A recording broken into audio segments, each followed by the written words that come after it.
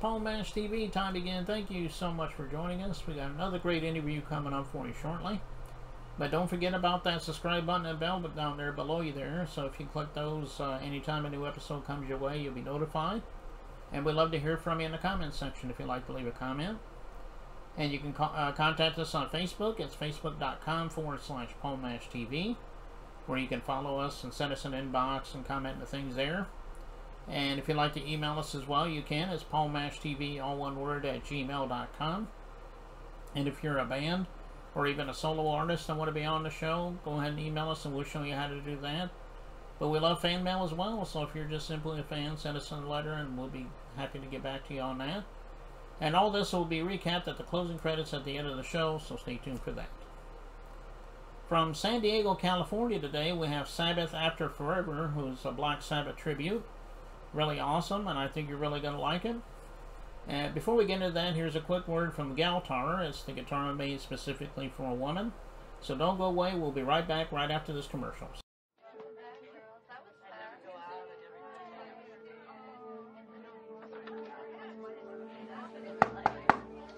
Ready in 5.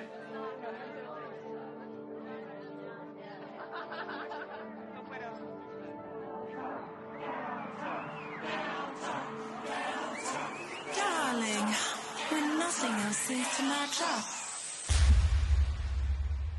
Galtar, the musical apparel that fits any outfit. Galtar, bringing heaven to earth, one gal at a time. GaltarHeaven.com.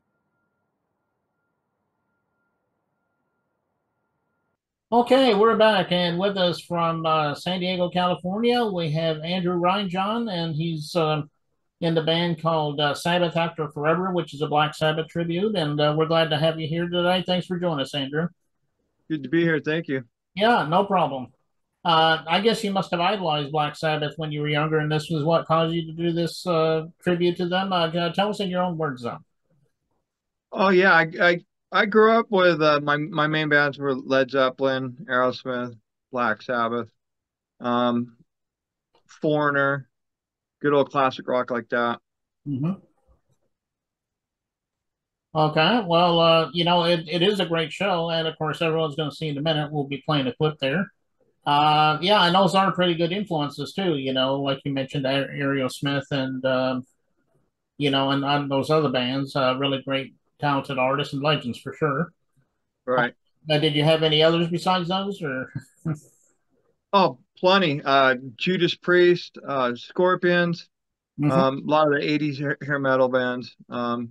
Warrant, Rat, love Rat, Mhm. um, love all that good '80s stuff.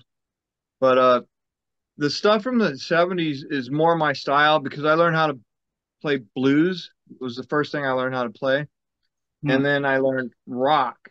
So Tony Iommi's style, that's the guitarist from Black Sabbath. His style is he was a blues musician too.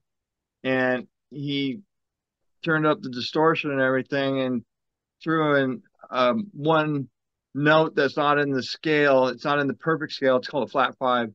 And that created the sound for Black Sabbath, plus the lower tuning that he had to go down to when he cut the ends of his fingers off. No. So it by accident, you would think that by losing your fingertips, that would be the end of your career, but it created a whole sound and genre because of that accident, because they had to tune down lower. And when he had to put on really, really, really light strings which are almost unplayable to be able to bend them and move them. And that also contributes to his style too.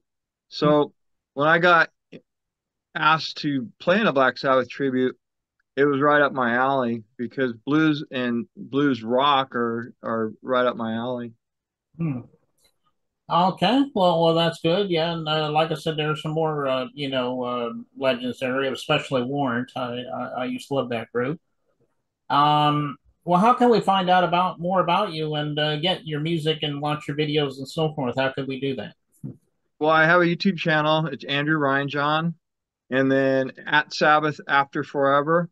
That is our Facebook, and you can find us there. Okay. And also Wolf Dog at Wolf Dog Entertainment. You can go there. We are like the fifth band on the roster, on the tribute band roster. Oh, And there's some videos and some pictures and a big old bio there. okay. We'll do all that out there. I know he would love you for that, and you can keep up with all the latest tours and stuff and so on. And excuse me. And we're getting ready to watch this video. It's mostly a demo reel. It's got about 3 or 4 minutes worth of the clips of the songs. Are some of those songs that are on this clip, are those the ones you like to do the best, or why don't you tell us a little bit about it? Oh, I picked those. A couple of them are some of my favorite songs. They're a little deeper cuts, but of course, when you're doing a promo video, you need to have the hits in there. So like War Pigs and Paranoid and Fairies Wear Boots and stuff like that. You got to have those because that's and NIB. Those are the ones that got the big airplay and kind of put Black Sabbath on the map. Okay. But you can't forget Snowblind. Snowblind is one of my favorite, especially the little bridge in that where you see my singer Brian Brown. He's, in my opinion, probably the best Black Sabbath Aussie out there. Okay. Well, as I said, we'll get to that in just a second. But Andrew, I want to thank you so much for being on the show today. If you want to put something out someday in the future, maybe you can come back and we'll put something on for you. I would love to. Okay. Well, here it is, the demo reel from Sabbath Forever, and it starts right now.